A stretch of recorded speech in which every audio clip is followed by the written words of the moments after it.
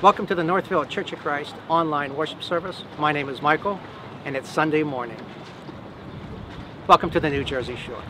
Let's start right off with our announcements. You've probably already heard that our sister Phyllis Caven passed away last Saturday, and our condolences go out to her family. We're not sure of the funeral services or arrangements just yet, but as soon as we know, we'll let you know. Also, our sister Melita is still at home recovering from the coronavirus, so you might want to keep her in our thoughts and your prayers. Also, if you're a member of this church and you're still having difficulty getting food or getting out to get food, just let us know. We would gladly help in any way that we can. I also want to thank the members who contacted us with encouraging thoughts and suggestions about our worship service. I want to thank Debbie Robertson and Melissa White for the phone calls. It's very nice of you, thank you, as well as Mark and Jean. Also, this week marks the final installment in our series of lessons titled Growing in the Knowledge of Jesus Christ. I look forward to this end piece. I hope you'll join us as well. Now, we have something new to announce. We've opened up an online electronic giving platform. We now have accounts with PayPal and Venmo. And if you stay with us after the services and after the closing remarks, I'm going to do a little video how to set that up if you want to make your weekly contribution that way. And again, you don't have to. If you feel more comfortable sending your check to the building, that's great too. Also, if you're new and you're visiting us for the first time and you'd like to find out more about our congregation, if you visit our website at www.northfieldchurchofchrist.com, we have lots of information there for you.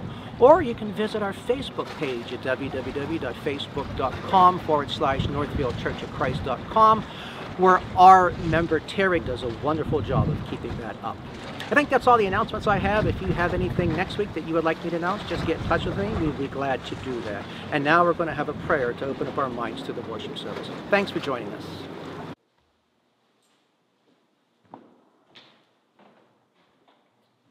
Good morning, church.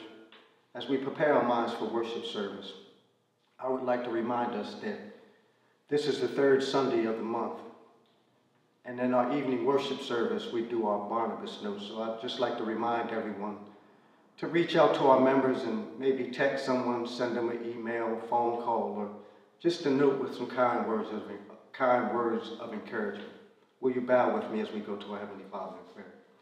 Dear Heavenly Father, I come to you this morning, dear kind Father, just giving thanks for this first day of the week, dear kind Father. We know, dear kind Father, that you are the creator of all things, dear kind Father. I just ask that you just be with us this morning, dear kind Father, as we go into our worship service, dear kind Father. I just thank you for your mercy and your grace, dear kind Father. Just thank you for your Son, dear kind Father, that he was willing to go to the cross on our behalf, dear kind Father. Just ask that you just be with us as we worship this morning, dear kind Father. I ask these prayers in your Son's name, Jesus Christ. Amen.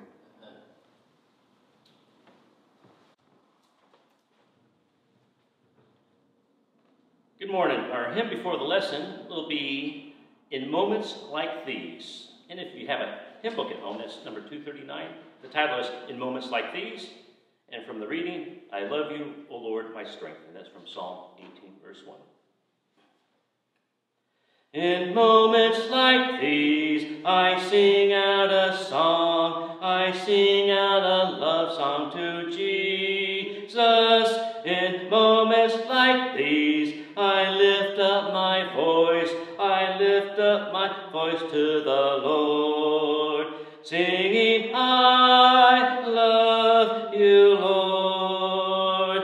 Singing, I love you, Lord. Singing, I love you, Lord. I love you. In moments like these, I sing out a song. I sing out a love song to Jesus.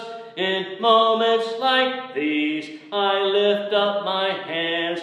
I lift up my hands to the Lord, singing, I love you, Lord.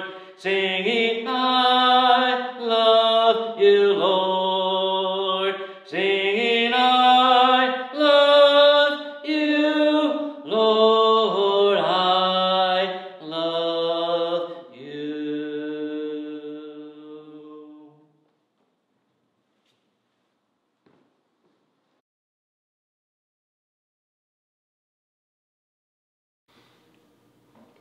We've come to the observance of the Lord's Supper, and we are to do this in remembrance of our Lord and Savior, Jesus Christ.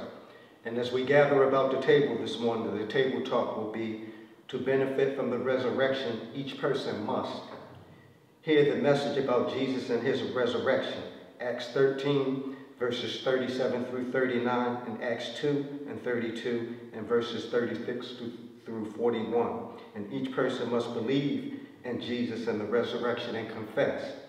Romans 10, verses 9 and 10, and Acts 2, 32 through 39. And each person must repent of sins. Acts 2, verses 32 through 39. And each person must be baptized into the death of the resurrection. Romans 6, verses 3 through 5. Colossians 2 and 12. 1 Peter 3 and 21. And Acts 2, verses 32 through 39. And each person must live a life of faithful obedience. 2 Corinthians 5 and 15, and Colossians 3 and 1. This response will lead to the promised inheritance of eternal life based on Jesus' resurrection. 1 Peter 1 and 3, 1 Corinthians 15, 12 through 23. Will you bow with me as we give thanks for the price that was paid for us to have the inheritance of eternal life? Dear Heavenly Father, we come to you this morning just giving thanks for this bread, dear kind Father, which represents your Son's broken body, dear kind Father, that was broken on our behalf, that we might have this inheritance of eternal life, dear kind Father. I just pray as we partake of this bread, it will be pleasing and acceptable unto thee. I ask these prayers in your Son's name, Jesus Christ. Amen. Amen.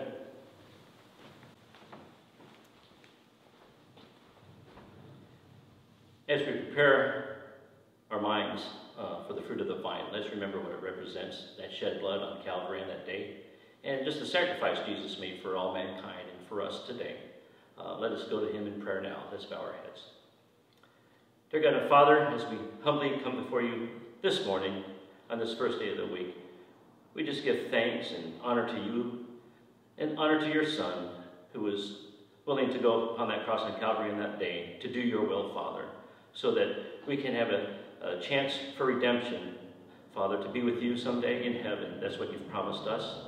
And because of the sin of the world, you had to send your Son upon this earth to live a life as a man, but more importantly, to do your will and go upon the cross on that day on Calvary. And you just showed us that power over death, that death that conquers all. And now that he sits at your right hand, looking out for us as our mediator, Father, we give thanks for this also. Let us just think about the wonderful, merciful Savior that we have in Jesus Christ. And it's because of his shed blood on Calvary that it washes away our sin. We just give thanks for this emblem, this fruit of the vine in which we now partake. It's in Christ's precious and holy name that we pray. Amen. Amen.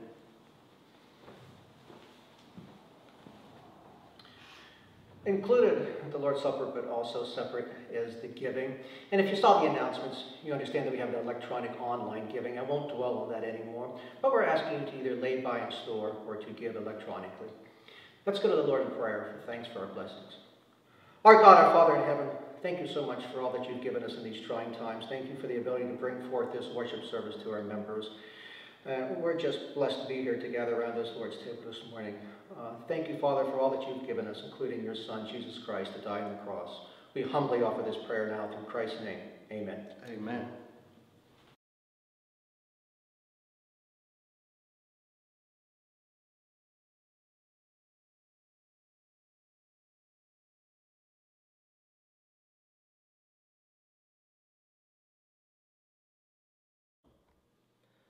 Good morning. Our hymn before the lesson will be from our hymn books, number 359, and the title is, I Love the Lord. I love the Lord. From Psalm 18:1, I love you, O Lord, my strength. I love the Lord, for he died my soul to save. On Calvary, his dear life he freely gave. From realms above, Jesus freely came to die, that I might live someday with him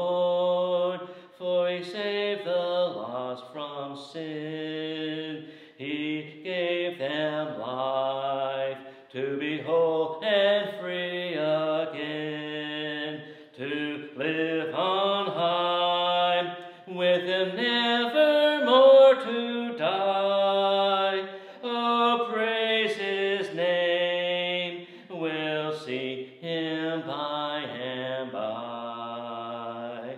I love the Lord, he has been so good to me. He gave his life from sin to set me free. No greater love than his could ever be. I love the Lord because he first loved me. I love the Lord for his love so full and free. He taught us why that our love like his should be, to be like him and compassion freely give. Oh, bless his name, we then with him could live. I love the Lord, he has been so good to me. He gave his life from sin to set me free. No greater love than his could ever be. I love the Lord because he first loved me.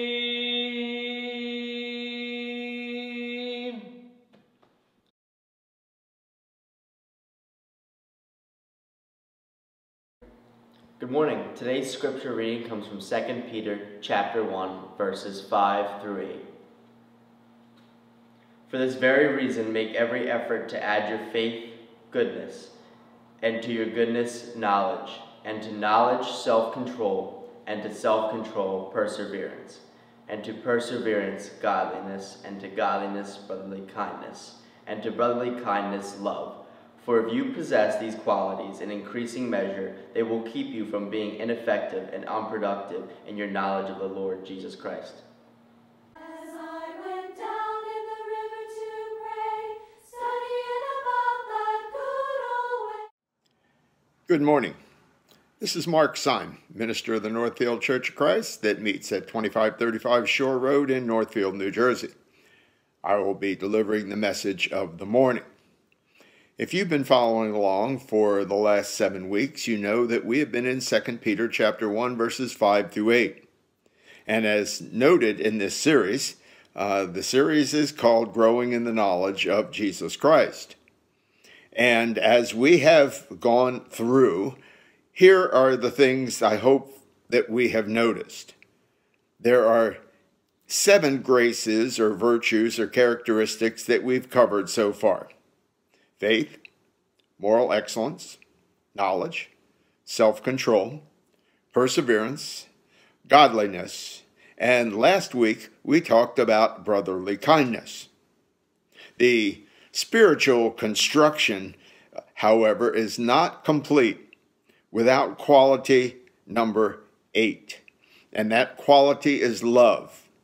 Now, I can hear you saying, wait a minute, you talked about love last week. We took a trip to Philadelphia, but that was brotherly love. We are going to talk about a different kind of love that hopefully wraps up these 8 qualities in a nice, neat little package and hopefully really makes these viable for all of us. This serves kind of as the epitome of Peter's list of his graces. Is exalted above faith and hope in 1 Corinthians chapter 13, verse 13. Now there abides faith, hope, and love. The greatest of these is love. And in the fruit of the Spirit, in Galatians 5, 22 to 23, it's listed first in Paul's list. And so let's begin with a definition of love. And here's where it gets a bit complicated. And if you've been in the church for a while, you know that there are lots of words in the Greek language for love. We talked about one of them last week, phileo. Philia, or phileo, is the love of close friends. There's another Greek word called storge. Storge is the love of family. And then there is a word eros.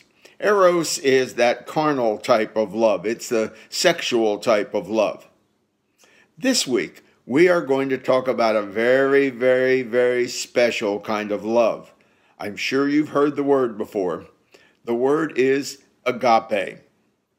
Agape is the love that seeks the highest good of others, not just friends, not just family, not just brethren, but according to Matthew chapter 5, verse 44, and we'll get into this part of the Sermon on the Mount, it talks about the love of enemies.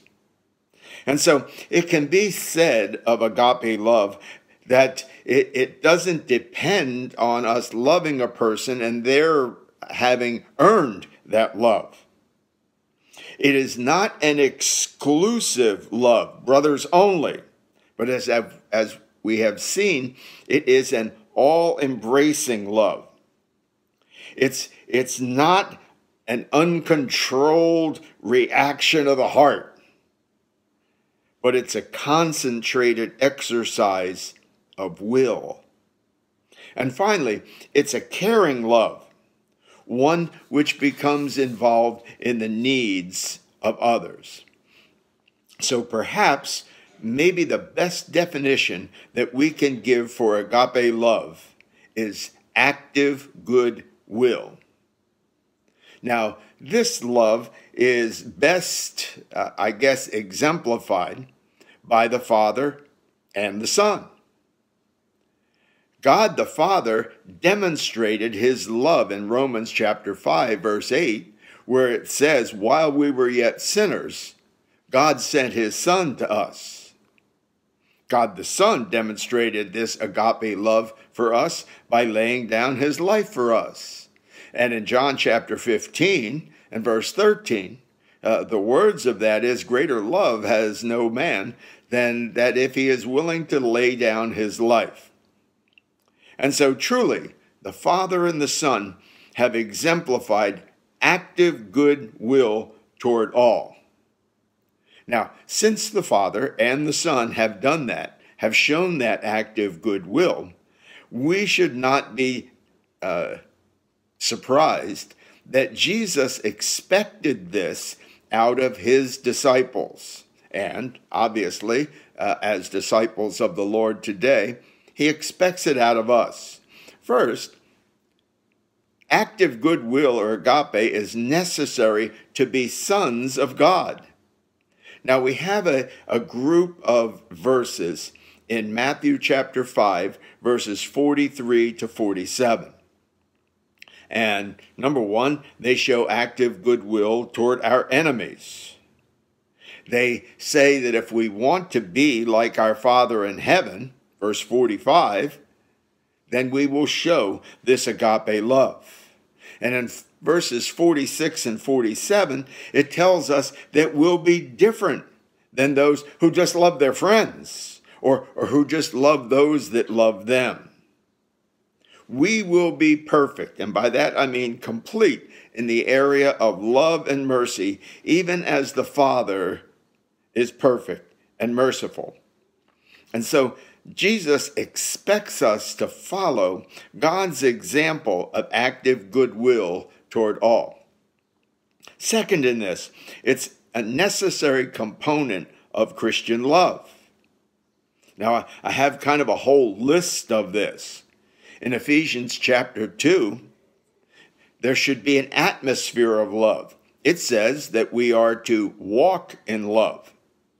In Colossians chapter 3 and verse 14, it says we're supposed to kind of wear it like garments. We're supposed to put on love like we would put on a piece of clothing. In 1 Corinthians 16:14, it is the motive for Christian service that our service be done with love. In Colossians 2:2, it says that it's kind of the glue that holds love together. It says that we are to be knit together in love. And finally, in Galatians chapter 5, verse 13, it is the controller of Christian liberty. Through love, serve one another, it says. And so every facet of our lives should be governed by an active goodwill for one another. That being said, it's very important for us to take an inward look at ourselves and see how do we develop this love. So part 3 is the development of love. First, let's let the Father teach us. Let's let God the Father teach us. In 1 Thessalonians 4, 9 and 10, Paul says, just as you Thessalonians, have been taught by God. And he goes on to say, and maybe the question, how does the Father teach us to love? Well, first, he teaches us to love by the very virtue of his character. In 1 John chapter 4, verse 8, it says, God is love. God is love. And so if God is love, the Father is teaching us, you want to be like me. I'm love. And we can turn to the Old Testament into Exodus chapter 34, verses 5 through 8. And it talks about his grace and his mercy and his loving kindness and his abundant goodness. And they are all indicative of his love. And so by virtue of his example, God is love. And he showed us love. In 1 John chapter 4, verses 9 through 11, we're told that he sent his only begotten Son to us. And that his Son would become, here's that hairy word, a propitiation, a substitute for our sins. And so, as the Father loved us, let us learn to love one another. Okay, so first, the Father teaches us. Then, let's let the Son teach us how to love.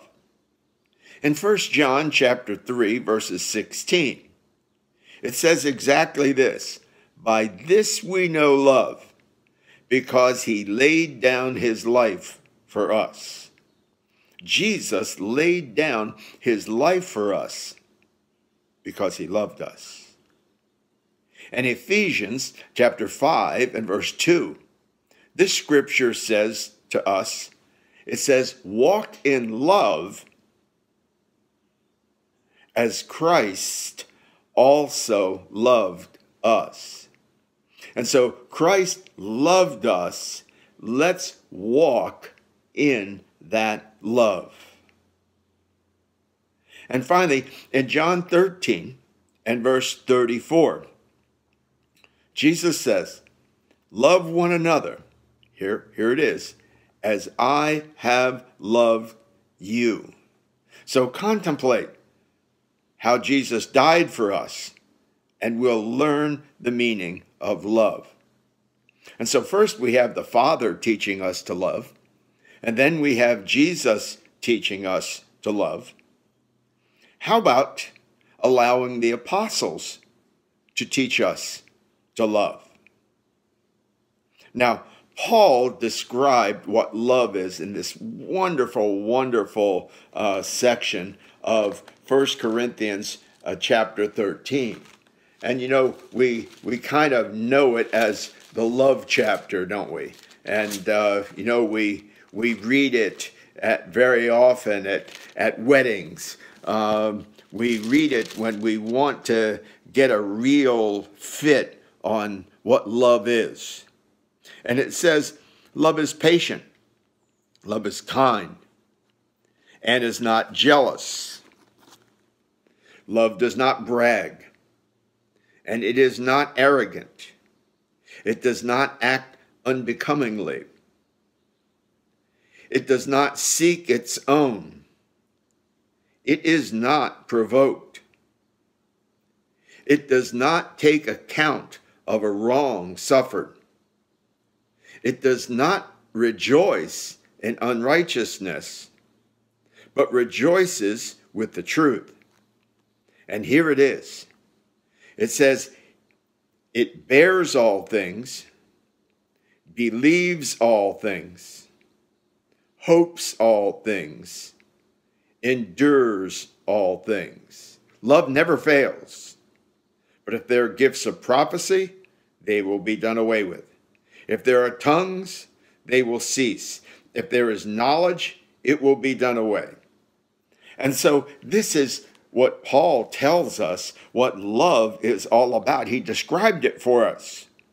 And you know what?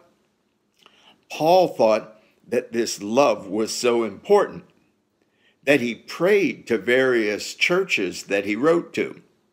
Let's remember, most of the epistles of Paul, Romans, 1st and 2nd Corinthians, Galatians, Ephesians, Philippians, Colossians, were written, they were letters written to churches. And so to those churches, he literally prayed to them and prayed for them that they would love. For the Thessalonians, we find it in 1 Thessalonians chapter 3 and verse 12. For the Ephesians, we find it in Ephesians chapter 3, verses 17 to 19. And in his letter to the church at Philippi, for the Philippians, it was Philippians chapter 1, verse 9. So, through very diligent study, through very, very diligent study of the scriptures that revolve around love and fervent prayer, what we can hope for is that our love will abound more and more. And you know what? If the Apostle Paul prayed to the churches that he wrote to that they would love, that they would show active goodwill toward one another, shouldn't we pray that same thing? Shouldn't we pray that same identical prayer, that we will love one another, that we will have active goodwill toward one another? If this is the most important thing that we do in our lives, in 1 Corinthians chapter 13, he ends it by saying, there abideth these three, faith, hope, and love, but the greatest of these is love. In his fruit of the Spirit, Paul ranks love first. And in Peter's list of characteristics, here in 2 Peter chapter 1, verses 5 through 8, he uses love at the end to tie all of these 7 qualities together the way they should be tied together. And so, with that being said, how do we demonstrate our love?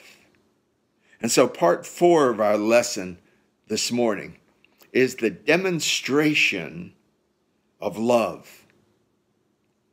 How do we demonstrate our love for God? If you heard my pause, it was there for a reason, because that's a deeply contemplative question. How do we demonstrate our love for God? Now, some would think that this is something that must be overt. It must be outward. I should get on a ladder, climb up on the top of my roof, get a megaphone, and shout it full blast to everybody in my neighborhood, "Hey, I love you guys." It doesn't matter that you come from different walks of life. It doesn't matter whether I'm sure that I like you, but God says I gotta love you. How about a bumper sticker? How about that old honk if you love Jesus? How about doing whatever we think pleases God? You know what I have for those three? Shout it from the rooftop. Put it on a bumper sticker. Do the things that I think will please God. I'd say to you, these are not the ways that we demonstrate our love toward God. Proper demonstration of our love for God comes with requirements. First, in John chapter 14, verse 15 and 21, Jesus says, "If you love me, you'll keep my commandments." That's obedience. He says, if you love me, you will obey me. How about that at the top of our list as ways to demonstrate to God that we love him? And two, loving the brethren. 1 John chapter 4, verses 20 to 21. When we love our brothers and sisters in the Lord, it reflects that we love God, because our brothers and sisters in the Lord are walking down the same path toward glory that we're walking toward. So first, we need to demonstrate our love toward God. And secondly, we need to demonstrate our love toward man. Now again, 1 John chapter 5, verse 2, it begins with keeping his commands. How much love do we show for our brethren if our brethren look at us and say, "Look at the stuff that this guy does. Look at this. How can this person have love in their life if he carries on and does all of these things? He's not keeping the commands of God." And you know what? People are aware of that. And we need to make sure that we demonstrate our love to our fellow man by keeping the commandments of the Lord. We need to make sure, and again, going back to the Sermon on the Mount, Matthew chapter 5, verses 43 to 48, that we don't just limit it to friends and to loved ones, because we expect our friends to love us back. We expect our loved ones to love us back. When we say, "I love you," to someone very close to us, we have expectations of a "I love you" in return. Jesus says we need to love everybody. And you know, isn't it interesting that as we look at Jesus's life, that very often Jesus, the one that loved so much, went to the unlovely. He went to the folks that the religious leaders of the day said, "Ooh, he goes to tax collectors." He healed leper. Oh, that lame person, that blind person. Jesus hung around with people who needed him. And so, love isn't limited to just folks that we have expectations of love in return. And then in John chapter 3, verses 16 to 18, we show this active goodwill by helping others with their needs. Yes, helping others with their needs. When we see the needs, we help. When I write my devotionals on Wednesday, I always write, make your little part of the world better. You just have a tight little sphere. Make that sphere in which you live a better place. Do we really love our fellow man? Then love in deed and love in truth. And so we have come to the end of our series of lessons on growing in the knowledge of our Lord Jesus Christ. And hopefully we've learned a lot in all of this. Hopefully we learned that from the very, very, very beginning, Peter says, give all diligence to these 8 characteristics. And it requires that we just don't stay stagnant. That we look at ourselves, okay, I got faith, I'm okay. All right, I got a little moral excellence, I'm okay. We're supposed to grow in these. We're supposed to be building on faith. We're supposed to be striving for moral excellence. We're supposed to be increasing in knowledge. We're supposed to be controlling oneself every day. We're supposed to learn how to bear up under trials, not just the trial that happened yesterday, but the trial that may happen tomorrow. We're supposed to have a God-like nature to us. We need to be seeking to please God. And as we learned last week, we need to have that Philadelphia love. We need to be loving the brethren and showing brotherly kindness. And finally, as we sum this up this morning, we are supposed to show active goodwill, agape love toward one another. And so I leave you with a question. Is the effort worth it? Indeed it is. For as we grow in the knowledge of our Lord and Savior Jesus Christ, we become more like Christ. And that's what we are trying to do. And so therefore, I pray that our study over the last 18 weeks has encouraged us to be diligent in applying these 8 virtues to our lives so that we will have a Christ-like character and in an ever-increasing amount. And let's be mindful of how Peter closed the last letter that he wrote. In 2 Peter chapter 3, verse 18, as he closes this letter, here's what he says. But grow in the grace and knowledge of our Lord and Savior Jesus Christ. And to him be the glory both now and forever. And he says amen to that, and we should all say amen to that. If somewhere during this week you have come to the knowledge that you are not in the right relationship with God, if you've studied and you know that you need to confess that Jesus is the Son of God and be baptized for the remission of your sins, someone here at the Northfield Church will assist you. If you need to confess your sins, please confess them one to another and confess them to the Lord.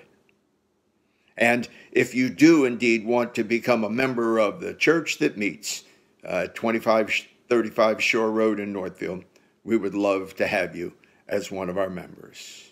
I pray that we've all benefited from this study. I pray that during this crucial time in our lives that we have never seen before, that you will stay safe and that you will stay healthy, but most of all, that you will stay within the bounds of your Christian walk each day. Thank you so much.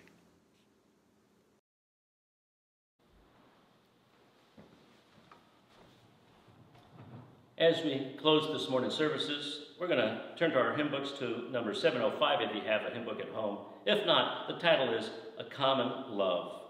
It says, as I have loved you, you must love one another. That's from John, the 13th chapter, verses 34 through 35. A common love. A common love for each other, a common gift to the Savior, a coming bond holding us to the Lord, a common strength when we're weary, a common hope for tomorrow, common joy in the truth of God's word, a common love for each other, a common gift to the Savior, a common bond holding us to the Lord, a common strength when we're weary, a common hope for tomorrow, a common joy in the truth of God's word. And our brother William will be closing us in prayer this morning.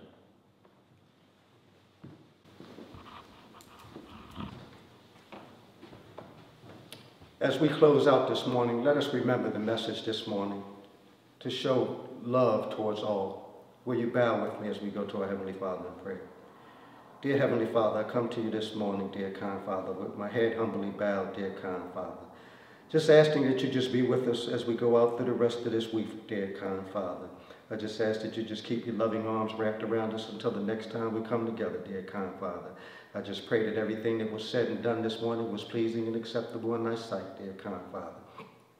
I just pray that as we go out this week, dear kind Father, we'll just keep your armor on, dear kind Father, and just keep you at the forefront, dear kind Father. And just be with the family of Phyllis Caven, dear kind Father, our sister that we have lost, dear kind Father. We just ask that you be with the rest of our members and be with the churches of Christ as a whole, dear kind Father. I ask these prayers in your Son's most holy and divine name. Amen. Well, thanks for joining us. We hope you found this service both inspiring and uplifting. Again, if you want to find out more about us, view our website at www.northfieldchurchofchrist.com. If you have any announcements that you would like me to make next week, just let us know. We'd be happy to do so. Stay tuned. I'll show you how to do the Venmo and PayPal in just a second. Have a great week. We hope to see you next week. Thank you.